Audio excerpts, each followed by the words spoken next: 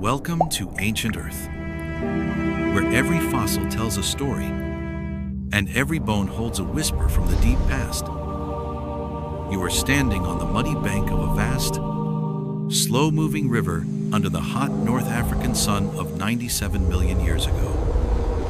The air is a humid blanket, thick with the smell of decay and wet earth from the surrounding mangrove forests. The water is the color of tea, murky and foreboding. There is no sound of footsteps, no tremor in the ground to announce the arrival of a giant. There is only a disturbance on the water's surface. A shape slices through the current, a towering fan of skin and bone, 6 feet high. It moves with an unnerving grace, a living sail navigating a prehistoric waterway. Ever wonder what it truly felt like to stand in the shadow of a living giant? For this one, you wouldn't be looking up into the trees, but out across the water. So, before you get comfortable, take a moment to like the video and subscribe, but only if you find the journey we're about to take is a valuable one. Let us know in the comments where you are watching from, and tell us which prehistoric creature fascinates you the most. Now, let's journey back in time and uncover the story of a lost world. The creature attached to that incredible sail breaks the surface. Its head is impossibly long and narrow, like that of a crocodile, and its conical teeth glisten as water streams from its jaws. This is Spinosaurus aegyptiacus, the spine lizard from Egypt.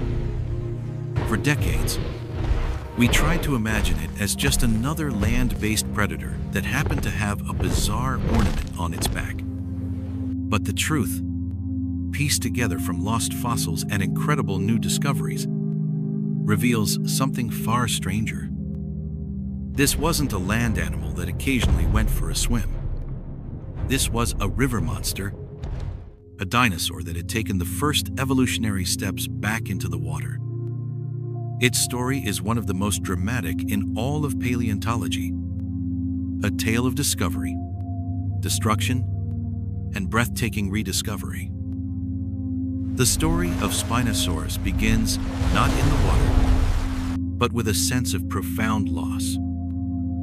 To understand the animal we know today, we have to travel back to 1912.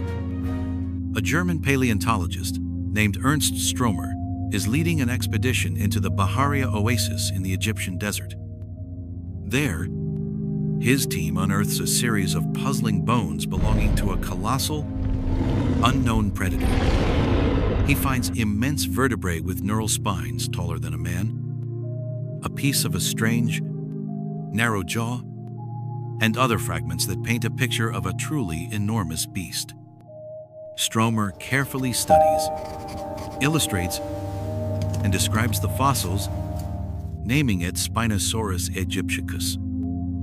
He recognizes its uniqueness, but has only a partial skeleton to work with.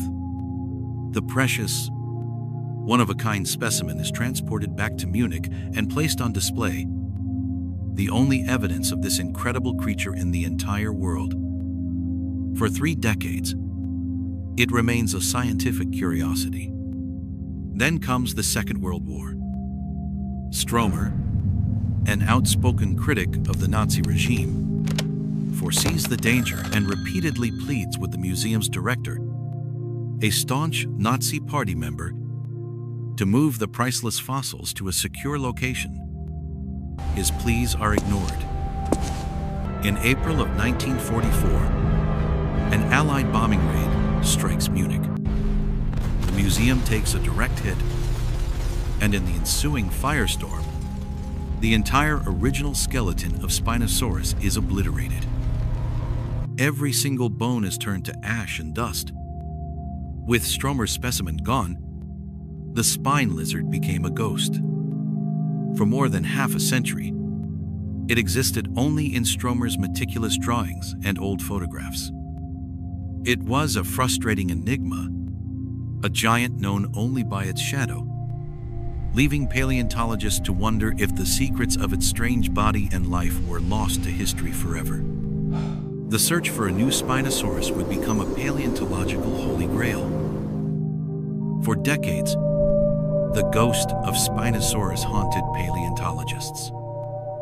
Fragments were found here and there, a piece of a snout, an isolated tooth, but nothing substantial enough to truly resurrect the giant. That all changed in the 21st century. Fossil hunters and scientists, following clues in Stromer's old maps and exploring new sites in Morocco's famous Kem Kem beds, began to unearth the bones that would finally give the spine lizard its body back. And what a bizarre body it was. The new picture that emerged was even stranger than Stromer could have imagined. First, the skull. It was confirmed to be incredibly long and slender, approaching 6 feet in length. It was filled with smooth, conical teeth, lacking the steak knife serrations of predators like T-Rex. These were the teeth of a fish trapper, designed to puncture and grip slippery prey, not to shear through flesh and bone. Then came the revelations about its proportions, which shattered the mold for two-legged predatory dinosaurs. While it was immense in length, at over 50 feet, it was longer than any T-Rex. It was not built like one. The new fossils revealed that its hind legs were shockingly short and paddle-like, with broad, flat claws. These were not the legs of a creature built for running down prey on land. In fact, computer models suggest that on land, it would have been somewhat clumsy, a front-heavy animal perhaps needing to use its strong arms to steady itself. Its center of mass was shifted forward, making traditional bipedal locomotion awkward. This was no longer the sleek, land-walking super predator depicted in movies. This was something else entirely. It had the skull of a crocodile, the sail of a pelycosaur, the arms of a powerhouse, and the stubby back legs of an animal that clearly spent a great deal of its time supported by the buoyancy of water. The ghost was finally taking shape, and it looked like nothing anyone had ever seen before. An animal this strange can only be explained by an equally strange environment. The world of Spinosaurus, 97 million years ago, was not a landscape of forests and plains. It was a vast, sprawling river delta system, a network of deep channels, mangrove swamps, and coastal estuaries that stretched across North Africa. This was the River of Giants. Forget any modern analog. This may have been the most dangerous aquatic ecosystem in Earth's history. The murky waters were a crowded, lethal soup of colossal creatures. You would find coelacanths, ancient lobe-finned fish, but here they grew to the size of a car. You would find Onchopristis, a giant sawfish whose snout, or rostrum, was a 7-foot-long weapon studded with barbed, razor-sharp teeth. Giant lungfish, huge turtles, and crocodiles the size of buses patrolled these waterways. This was the ecological niche that Spinosaurus was perfectly adapted to exploit. On land, it would have faced stiff competition from other enormous predators, like the T-Rex-sized Carcharodontosaurus, the shark-toothed lizard, which ruled the terrestrial realm. A clumsy, short-legged Spinosaurus would have been at a major disadvantage there. But by evolving to specialize in the aquatic realm, it carved out a unique role for itself, becoming the undisputed apex predator of the river system. It didn't need to compete with Carcharodontosaurus for land-based prey, because it had access to a buffet of giant fish that no other dinosaur could hunt. Its entire body plan, once so puzzling, now makes perfect sense. It was the product of an evolutionary arms race in the water, not on the land. It was a dinosaur that abandoned the terrestrial rat race and became a kingfisher the size of a whale. The danger in this world wasn't just on the shore. It was lurking right below the surface. With a body built for the water and a river teeming with giant fish, the evidence for Spinosaurus's diet becomes crystal clear when you look at its specialized toolkit. Let's return to that long, narrow snout. Close examination of the fossil skulls reveals that the tip is riddled with dozens of small openings, or foramina. Paleontologists realized these pits are nearly identical to those found on the snouts of modern crocodiles and alligators. In living crocodilians, these pits house sensitive pressure receptors, allowing them to detect minute changes in water pressure and movement. This gives them the extraordinary ability to sense a fish swimming nearby, even in total darkness or murky water, without ever seeing it. Spinosaurus had the same sensory system. It could dip the end of its snout into the water and wait, effectively feeling its environment for the telltale vibrations of approaching prey. The chemical evidence provides another powerful line of support. Scientists can analyze the oxygen isotopes trapped in the enamel of fossilized teeth. The specific ratio of these isotopes varies depending on whether an animal lived primarily on land or in water. When the isotopes from Spinosaurus teeth were compared to other animals from its environment, the results were definitive. Its chemical signature didn't match land-based dinosaurs like Carcharodontosaurus. Instead, it closely matched the signatures of the local turtles and crocodiles. It was metabolizing the same kind of oxygen found in animals that spent their lives in the river. If that wasn't enough, paleontologists have even found direct, if circumstantial, evidence. A fossil of one of its close relatives, Baryonyx, was found with the scales of a large fish preserved in its gut cavity. And a Spinosaurus vertebra was discovered with the tooth of a giant sawfish, Onchopristis, lodged within it, a clear sign of a violent encounter between the two river giants. Spinosaurus was not just an occasional fisherman. It was a dedicated, full-time master of the aquatic hunt. For all the new discoveries, two features continue to define Spinosaurus: its sail and, thanks to a stunning recent find, its tail. The sail remains a subject of intense debate.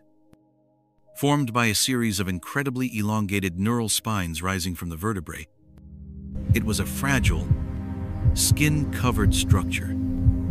What was it for? One theory is thermoregulation. The vast surface area could have been used to absorb heat from the morning sun, to warm its massive body, or to dissipate excess heat into the breeze like a giant radiator. Another popular theory is display. The sail could have been a magnificent billboard, perhaps brightly colored, used to signal its fitness to potential mates or to intimidate rivals and other predators. It would have made the animal look immense and imposing, both from the land and from within the water. It may well have been a combination of both, a display structure that also offered a thermoregulatory advantage.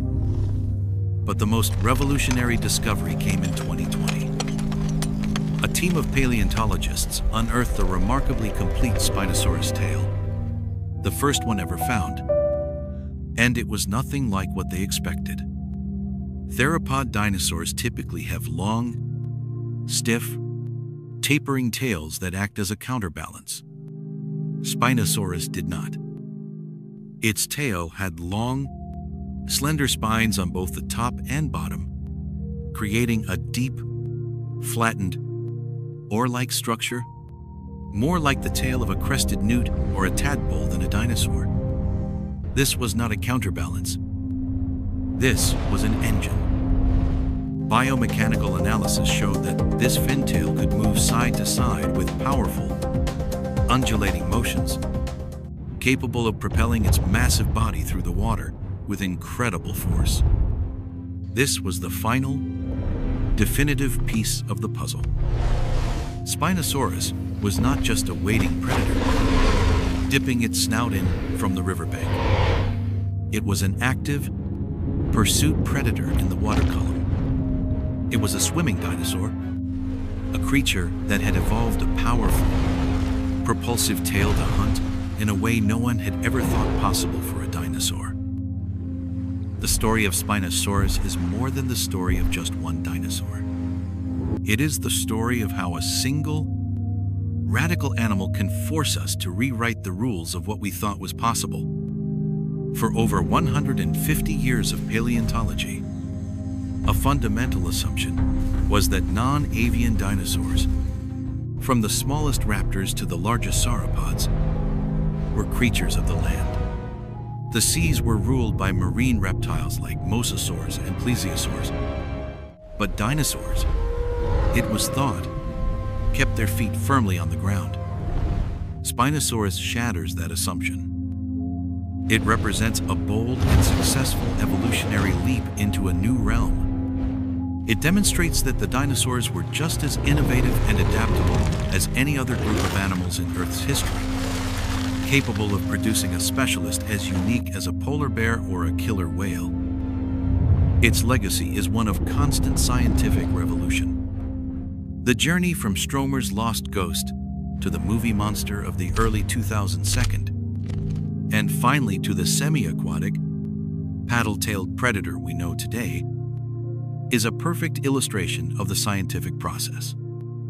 Each new fossil, each new study, peels back another layer, refining our understanding and replacing old ideas with more accurate and often more wondrous new ones.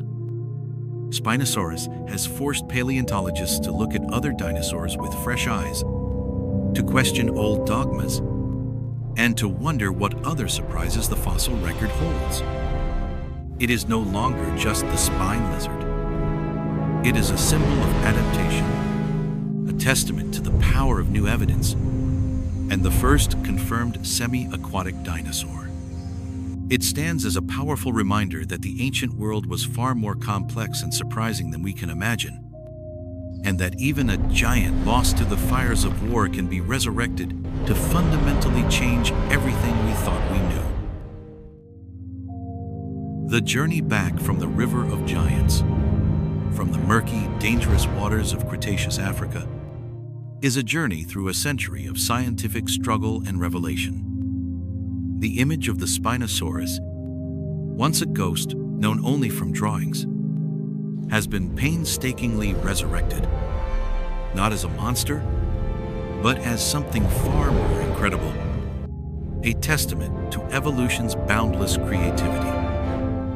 It forces us to reconsider the very definition of a dinosaur, and to imagine a world where these animals dominated not only the land, but the waterways as well. The spine lizard, with its crocodile-like face and its powerful fin tail, is a profound reminder that the story of the past is never truly finished. It is continuously being rewritten with every new discovery, waiting in the desert rock to challenge our perceptions and expand our sense of wonder for the magnificent lost worlds of ancient Earth.